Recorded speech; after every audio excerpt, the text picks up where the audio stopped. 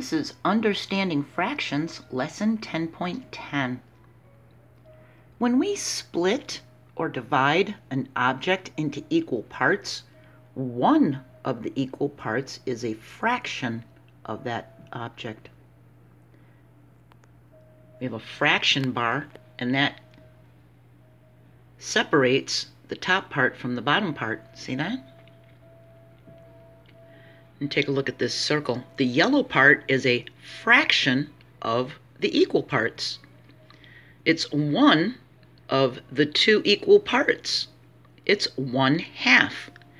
You can look at this and see that it's one of the two equal parts. See how the 1 is over the 2? This tells us that there's two parts and one of them is yellow. Take a look at this circle. It's in 3 equal parts. One of them is yellow. One of the 3 equal parts is yellow. 1/3 is yellow. One part is yellow, and there's 3 equal parts. See that? Now look at this one. The square is cut into fourths. One of the 4 equal parts is yellow. One of the 4 parts is yellow. That's 1/4. See? The fraction has a top and a bottom. The top of the fraction is called the numerator, and the bottom of the fraction is called the denominator. You're going to learn more about that next year in 3rd grade, okay? We can write the fraction for the shaded part of an object. We first count the number of equal parts. How many equal parts are there? 1, 2. We put that at the bottom. That's the number of equal parts, the 2. How many parts are green? One of them. So that goes on the top, see? 1 is green, 2 is the number of equal parts. We have half. Half is green. We could even say half is white, couldn't we? Now look at this one. How many equal parts are there? 1, 2, 3, 4 equal parts. So we're going to put that under the fraction bar. And how many parts are green? 1. See? So that means we have 1/4. Okay? Doesn't need to be that big. So 1/4 is green. Let's take a look at this one. How many equal parts are there? Let's count them. 1, 2. We write the 2 underneath the fraction bar. And how many parts are green? Just 1. Half of this object, this shape, is green. See? One part is green, and there's 2 equal parts. Let's try another one. How many equal parts are there? 1, 2, 3, 4 equal parts. How many are dark pink? Just 1, right?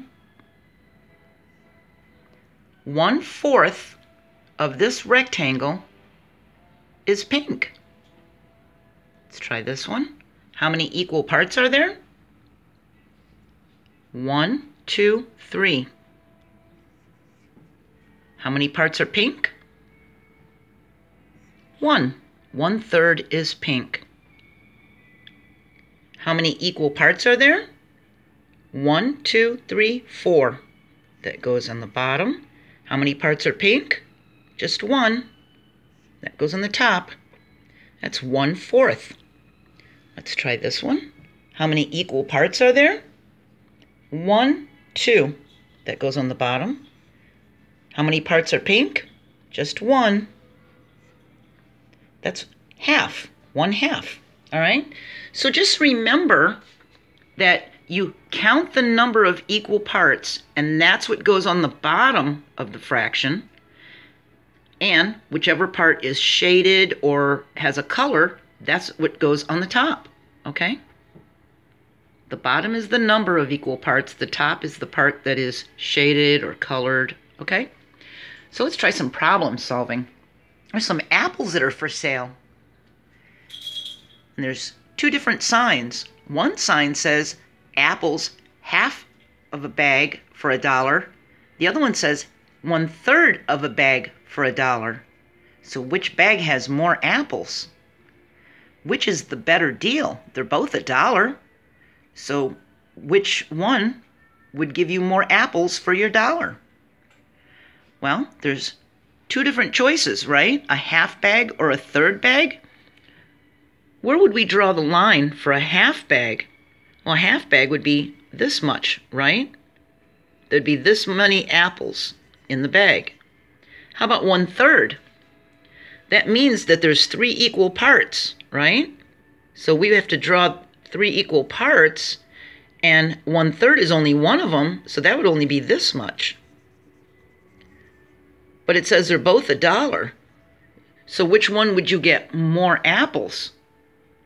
The one with half bag, right? This would be more apples. Half is more than 1/3. So this is the better deal right here. Half of a bag for $1 is more apples than 1/3 of a bag for $1. All right? The bigger the bottom is, the more parts there are. See? All right, we're going to move on and we're going to keep talking about fractions, but now we're going to talk about fractions that have more than one part shaded or colored.